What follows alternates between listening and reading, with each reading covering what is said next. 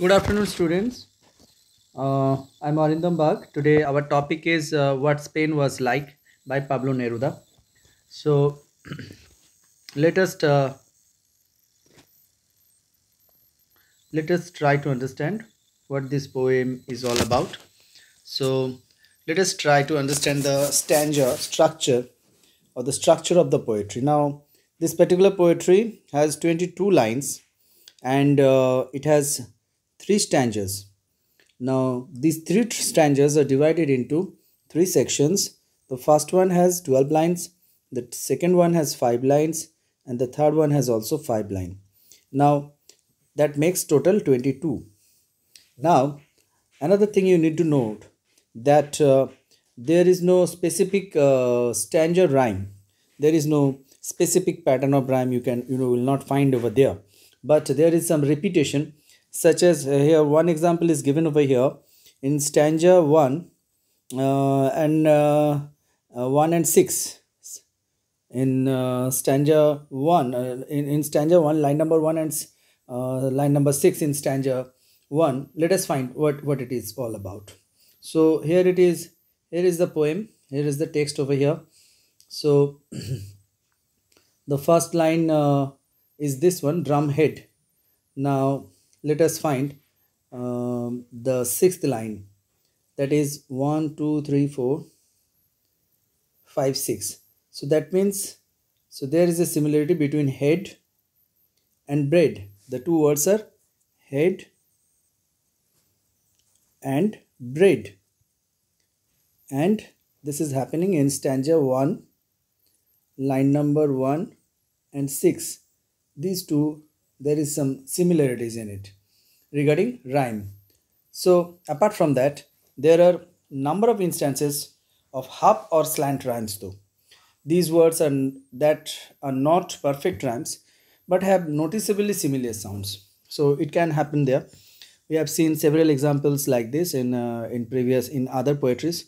Successful example is third in line number 2. So where is line number 2? Here it is. Line number 2. Here we have the word third. And in line 12 of the first stanza, you have the word God. Third and God. They are not similar but very close. Third and in false God, there is a similarity. Third, which appears in line number 2, and the word God, it appears, sorry, God, which appears in line number 12. So you can see similar structure like that. So the previous text in this side was a bit difficult to handle, so I need to change this one. So we have some repetition over here. You can see that as you have find in the word head and in the word bread, and then we have this third, and this one is God. So it is important that Neruda's personal history should be learned. You should first go through the personal history of Neruda, otherwise it will be a bit difficult to understand why he was writing a poem on Spain while he was himself born in Chile. So it appears that he adopted the country Spain. So he even fought the Spanish Civil War, and which about which he is extremely proud about, that he fought for Spain. The poem What Spain Was Like seems like a harsh examination of the social and political issues of this day, but it was done from place to place of respect and concern for the future. He is fond of Spain, and that's why he was really concerned about the future of the country he liked. So the country appears in other works in the source of inspiration for the collection Spain in Our Hearts. So it is not the only poem, but he actually wrote some other poems also, which refers or which directly indicates his love towards Spain. So on my left hand side, the text I am using over here, you can find this text um, over internet. I think I will share it at the end of the presentation in your WhatsApp group. So what's the summary? So let us find overall summary, then we can go to stanza wise summary. So what we have here, the speaker begins describing how Spain is under great pressure.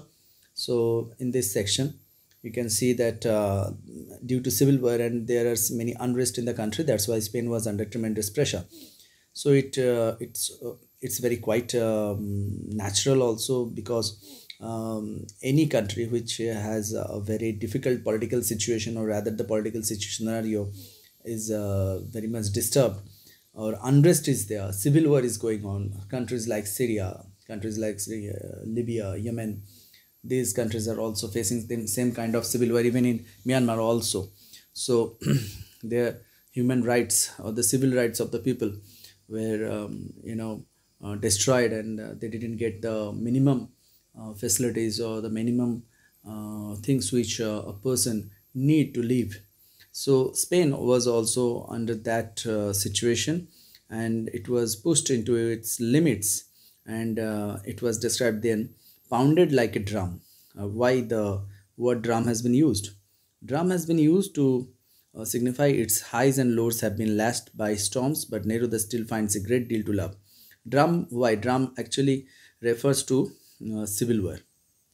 The word drum refers to civil war, because back in those days during the uh, war, it was custom, or the tension can be described through the word drum. Its highs and lows have been lashed by storms, but Neruda still finds a great deal to love. He recalls the beauty of the countryside and poor people who lived there. He mourns over the losses the country suffered and how it's changed. So, in this section, we may see his love towards Spain.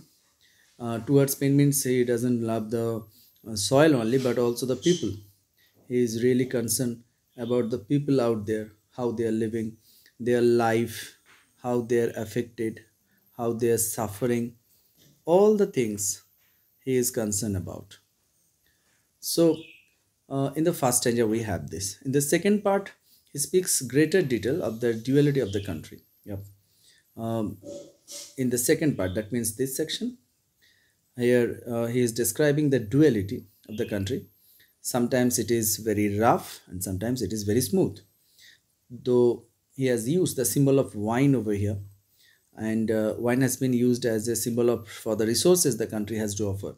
Sometimes it is very violent and sometimes it is delicate, causing good and bad events to befall the land. The text ends. This particular summary is applicable for both of these stanzas. So the next part is the text ends with a hopeful message. There might be some peace. Ultimately, the text ends with hopeful message about the resounding goodness of Spain that will last longer than the strife. Yeah, the country was fighting for a reason, and he hopes that one day the fighting will end and Spain will get back to its own self. So now let us move to the detailed analysis of the first stanza. In the first stanza of this piece, the speaker begins by using a metaphor to describe the state of Spain during the period of his residence there. He used to stay there. So that's why I told you earlier that to understand this poetry, you need to know the personal history of Neruda himself. During Spanish Civil War, he participated in the Spanish Civil War also. So it is said, be a tout, dry drumhead. He used words like this one. I need to, sorry. Yeah. I hope you say this one. So words like this, tout, dry drumhead, daily beating a dull thud, flatlands and eagle's nest, silence lashed by the storm. So this is in the first part of the poetry. So it is said that tout, dry drumhead. He described this country in this manner, in this fashion. The affairs of the country are pushed to the limit. The situation was tensed. That's why he used this tout, dry drumhead. So the drum beat of the nation reminds one of the civil war in which Neruda fought. So drum, I told you earlier that the word drum itself represents the civil war which Neruda fought. So the war lasted from 1936 to 39. And Neruda's role in the conflict ended after he was recalled from Madrid in 1937. So the role of Neruda ended after the conflict. So it is clear that Neruda sees Spain as having endured a great number of hardships. It was lashed or beaten just as storm lashes the flatlands or eagle's nest. So when in the first line, what we got here, the first two lines depicts the civil war in which Spain was involved in, and the next one is uh, flatlands and eagle nest, silence lashed by the storm. The storm also represents the unrest which ravaged the country Spain. So, pardon my handwriting. So, flatlands means normal land. Eagle's nest means hilly area.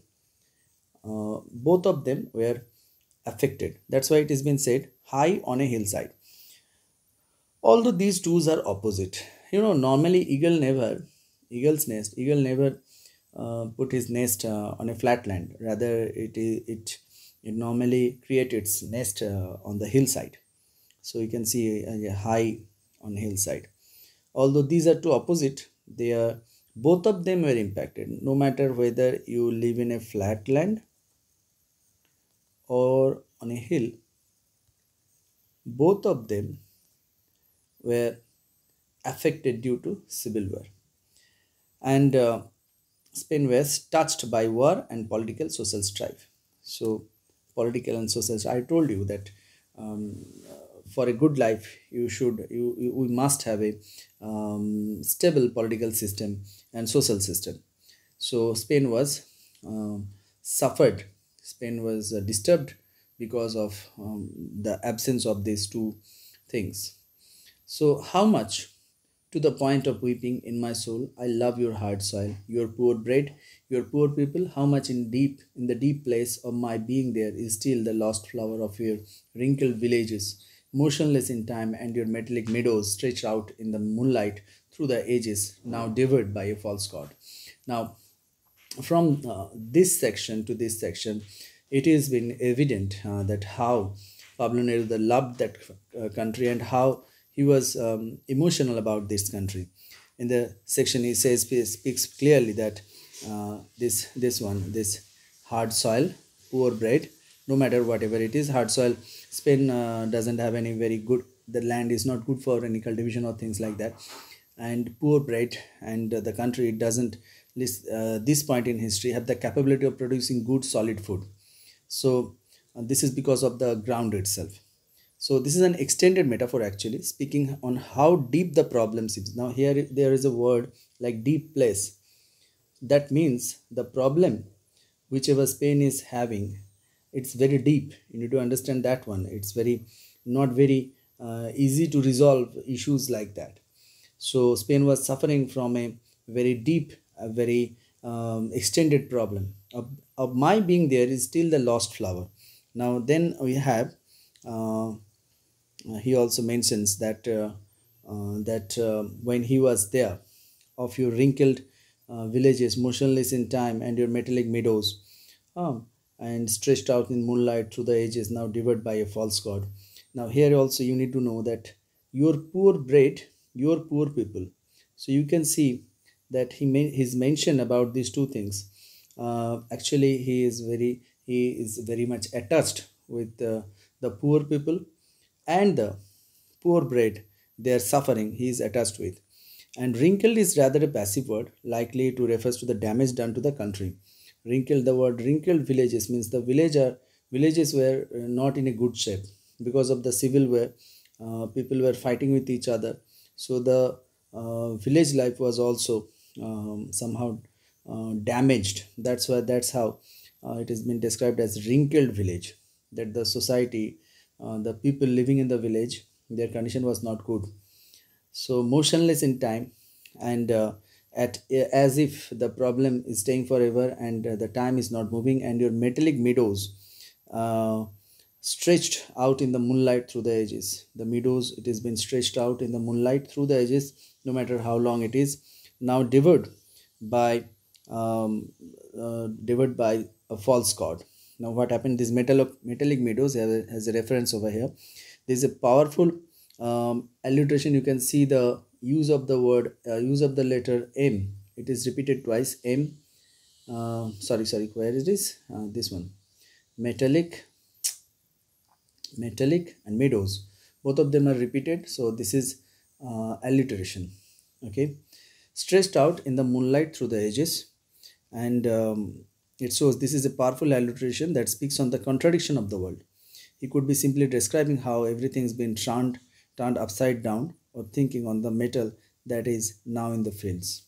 So now devoured by a false god. Now the country is destroyed by a false god, or the country is disturbed due to civil war. So that's all in the first stanza, and I can see the video is a bit lengthy over here, so I need to conclude this one. I will come back to you on the next presentation. Till then, this first web line has been explained before you.